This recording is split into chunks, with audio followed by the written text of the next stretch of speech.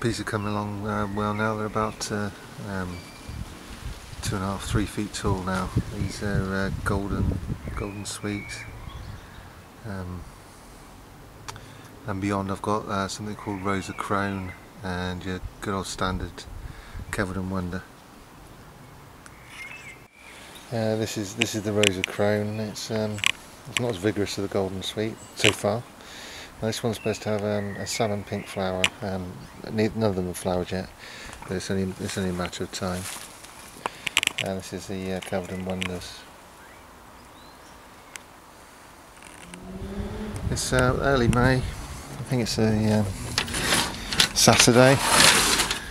It's the weekend. I think it's the 6th of May. This is my greenhouse. We had a cold snap earlier on a couple of weeks back. It's held things back. But anyway, here's this is from Waitrose.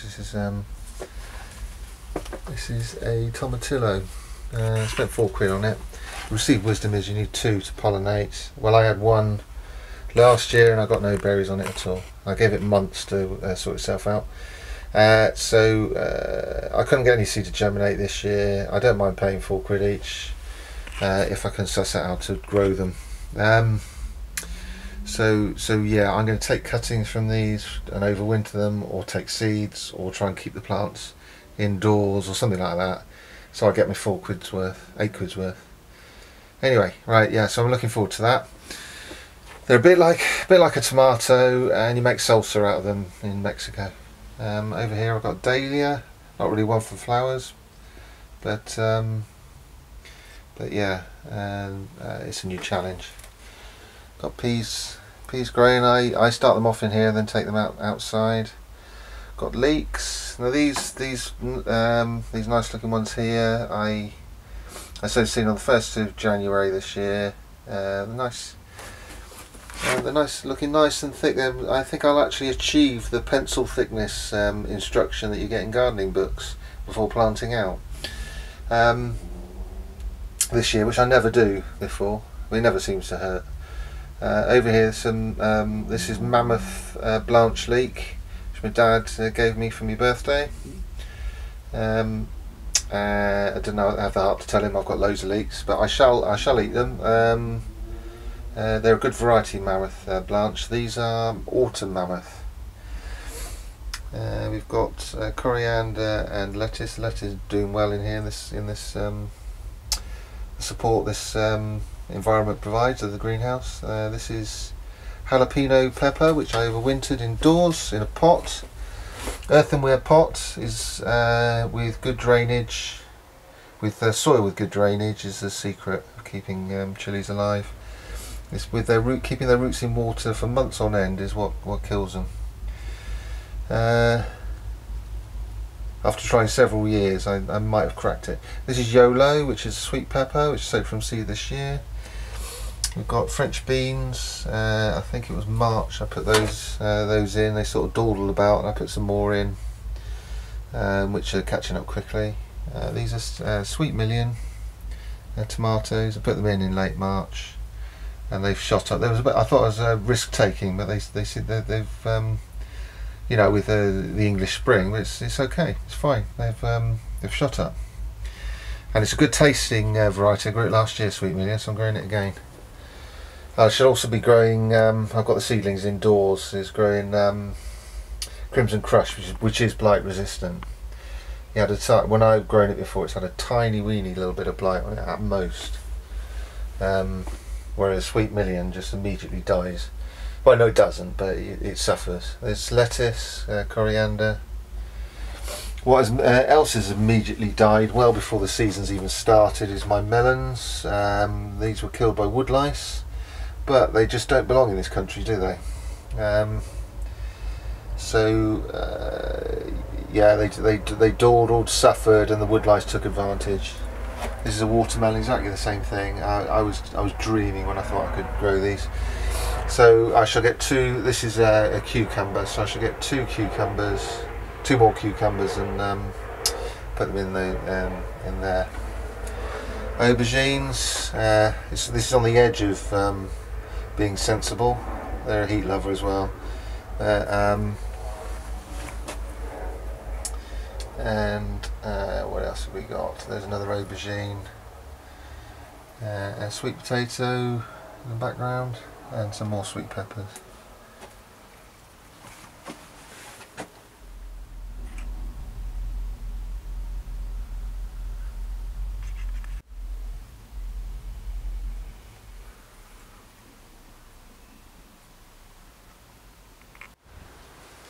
This is a nice Star Perennial broccoli. It's just coming to it's coming to the end, but there's still some really good broccoli on there.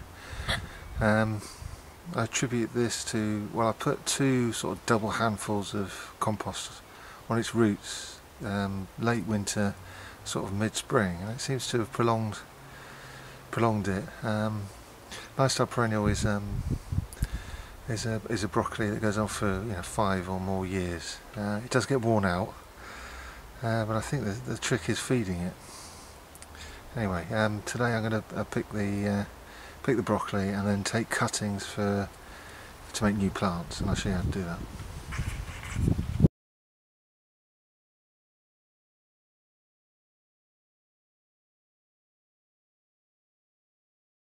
Nice Star Perennial broccoli. I know it looks like a cauliflower, but it's not. It's a perennial broccoli, which means it goes on from year to year, probably about 5 years old, but I keep taking cuttings and starting new ones. This is, it looks like a cauliflower curd, but it isn't. It has side shoots. We've got some appearing here and elsewhere. So, which makes it a broccoli. Anyway, I think probably another week, and then I'll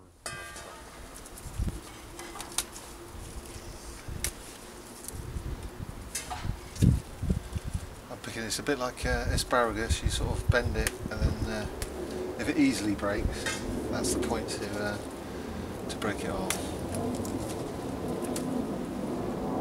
There's been a lot of snail damage.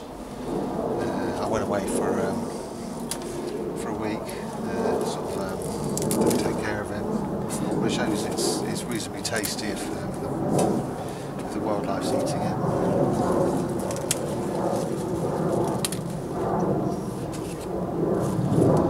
I'm going to leave a few of the smaller ones to see if they grow any bigger.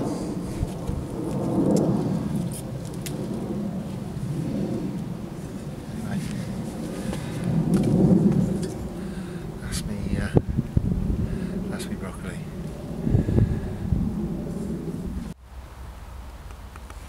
I'm going to take some cuttings now. Right, I'm going to take some cuttings now and create new plants for next season, next April. So what I do is try and get a heel cutting. So get a stem and try and get a heel on there.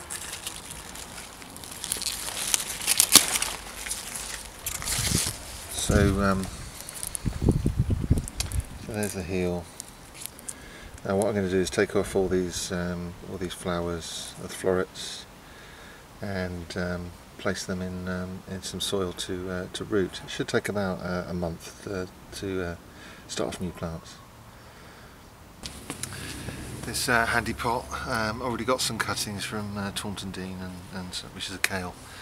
So I'm going to take these florets off, eat them.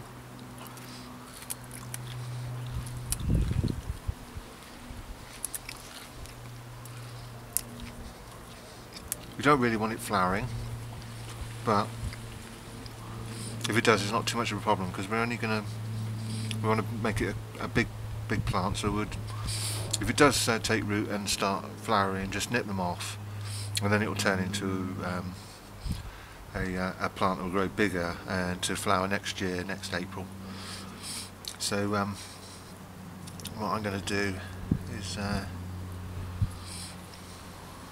going to cut it in half, break it in half, reduce the size of the leaves. It's just like any other cutting that you do, say about vivacious perennial flowers, and then with the heel,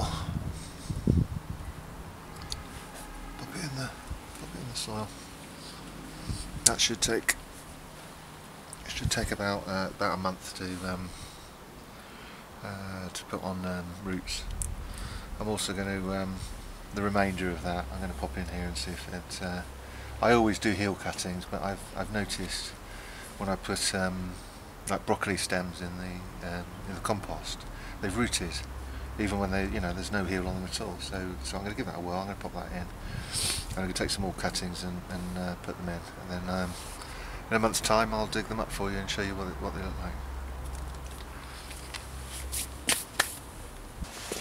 And the single most important thing you do when doing this is to label them with the date, otherwise you won't be able to, you won't know what they are, and next year when you try and do it you won't know when to do it and how long it takes. So really important labelling. It's time to do me beans. It's May.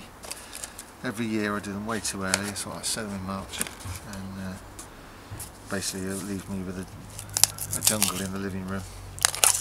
So what I'm going to do is, so what I do now is to sow later, because I very often find I kill them before it's warm enough for them to be in the ground. So anyway, yeah. Compost. I'm going to do 1 seed per pot.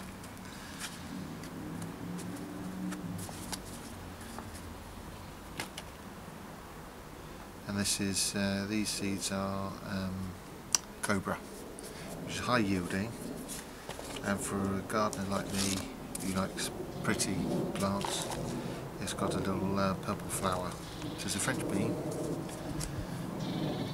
and with black seeds.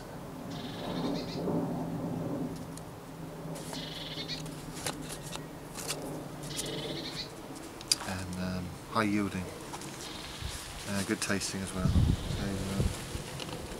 So I'll also be growing borlotti. So these are the green fresh pods, sliced beans. But borlottis, you can eat them sliced, but I grow them. I let them stay on the vine until sort of October, and where all the pods are brittle, and then just pull the beans out. So and they're really worth growing borlotti beans. It's really tasty. The bean's much tastier than any other bean I've tried.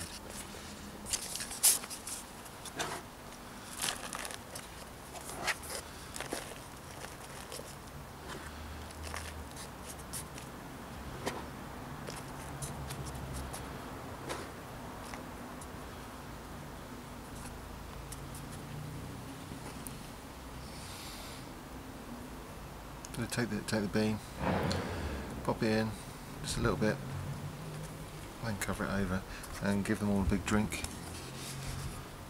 afterwards.